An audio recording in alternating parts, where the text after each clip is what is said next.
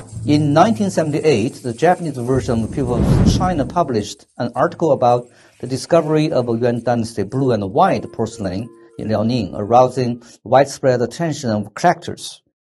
Soon, this piece of porcelain was officially recognized as the first Yuan Dynasty blue and white porcelain, preserved privately and then collected by the state. Yongsheng from Shenyang discovered and collected this porcelain. He found it at the cultural relic purchase station in Anshan in 1976.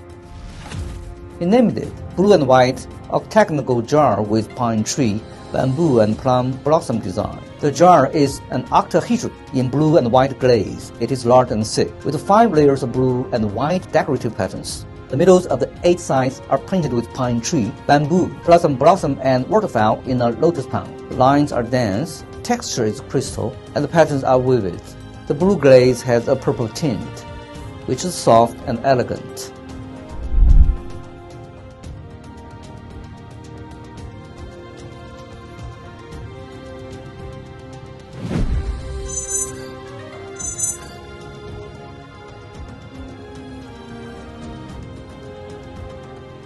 Over 300 pieces of Yuan Dynasty blue and white porcelain are housed in the world's major museums, mostly as collection highlights.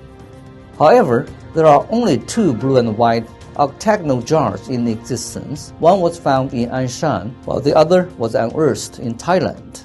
Many of the Yuan Dynasty blue and white porcelain pieces collected in China are in fragments, such as the phoenix head pot and the porcelain jar featuring the story of Zhao Jun departing the frontier, the deer patterned blue and white plate, and the elephant-eared vase with a folded branch and a floral design.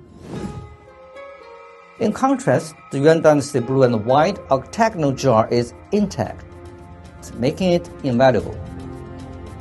Blue and white porcelain first appeared during the Tang Dynasty, but its quality was quite poor. The technique was developed throughout the 5 dynasties, as well as during the Song, Liao, and the Jin dynasties. However, it wasn't until Yuan Dynasty that the production achieved a qualitative breakthrough. This was due to the Mongolian royal family's fascination with the combination of blue and white. Yuan Dynasty blue and white porcelain pieces are made for royal family. They were often given as gifts to foreign states. The artists who painted on blue and white porcelain were mostly first-class craftsmen.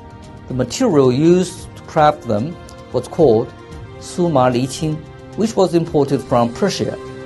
This material was so rare that it had gradually started becoming extinct. This blue and white octagonal jar is a well-preserved example of the Yuan Dynasty blue and white porcelain. It fills the gap in identifying other specimens.